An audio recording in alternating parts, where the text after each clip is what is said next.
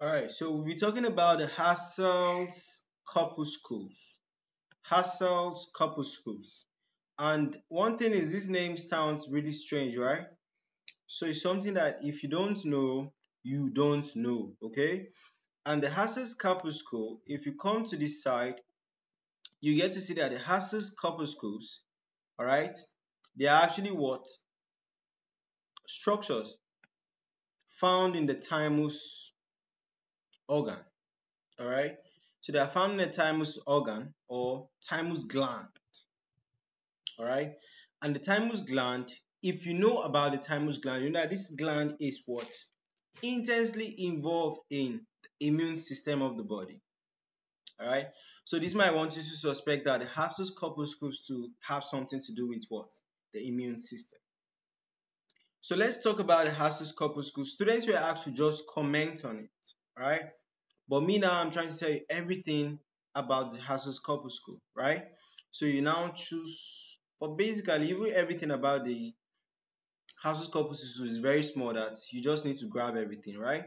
So the Hassall's corpuscles are specialized structures found in the thymus gland, essential for immune system development and function. Yeah.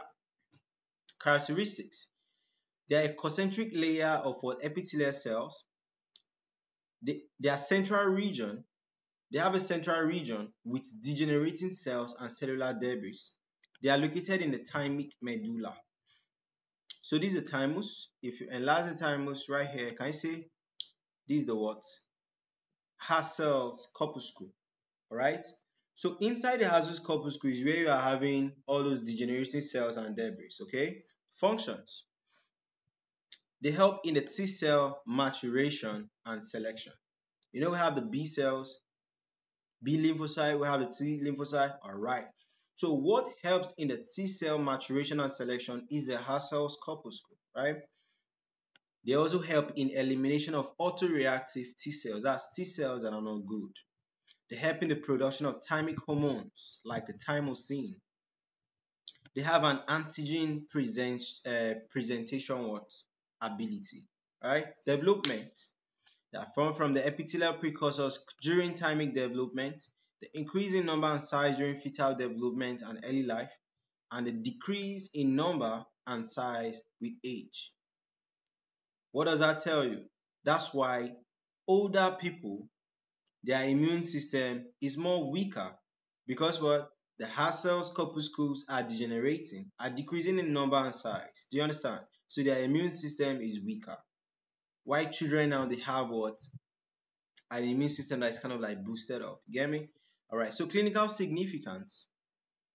This one is not really a thing. All right. This one is just talking about possible disease condition that could occur. All right. So one thing you must pick from here is any disease condition that is kind of like trying to suppress your immune system. Okay, that's immunocompromisation or immunocompromise, immunosuppressed. Just know that it's affecting the thymus gland, and part of the thing in thymus gland that will be affecting is the Hassall's corpuscle. All right, so that's it on the Hassall's corpuscle. Their physiology, okay, their function, basically their function.